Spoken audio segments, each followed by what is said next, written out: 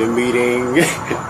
But you know, we talked about that, and I wanted people to know the truth about that. It was actually, if you want to talk about how Thanksgiving came about. I do want to talk about it. First of all, you got to remember, my dear brother, that history, his story. It's not our story. When they proclaimed Thanksgiving, it was in Mystic, Connecticut.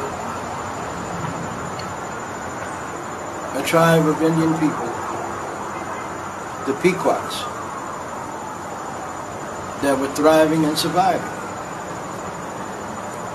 But shortly after, we taught these white people how to farm and how to take care of the land and raise food. They got beside themselves. A few years after they started prospering, they decided that they were going to take their women and their children out to a big field and have a cookout celebration.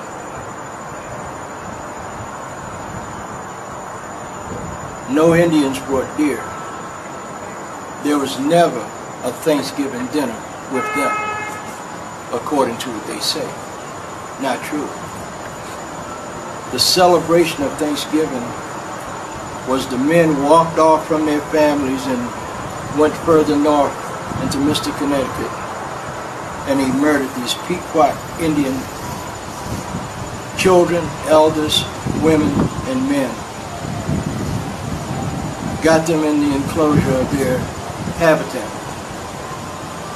They had built forts, per se, but that was only for the protection of their people. And they trapped them in where they couldn't get out, and they set it on fire, and they burned them to death. Then they came back. They were so thankful that they had killed these Indians, that was the first Thanksgiving, not what you read about in their books.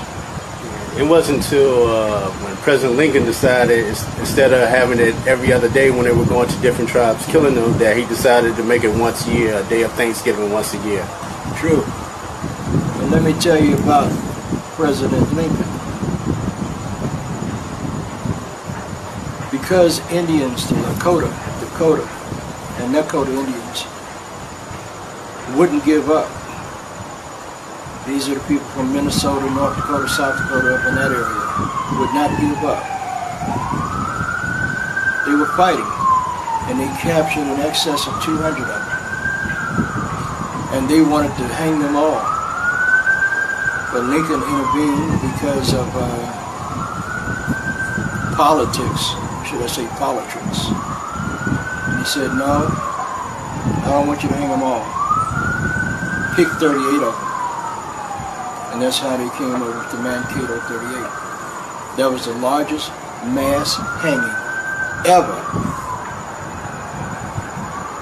in this country, this republic.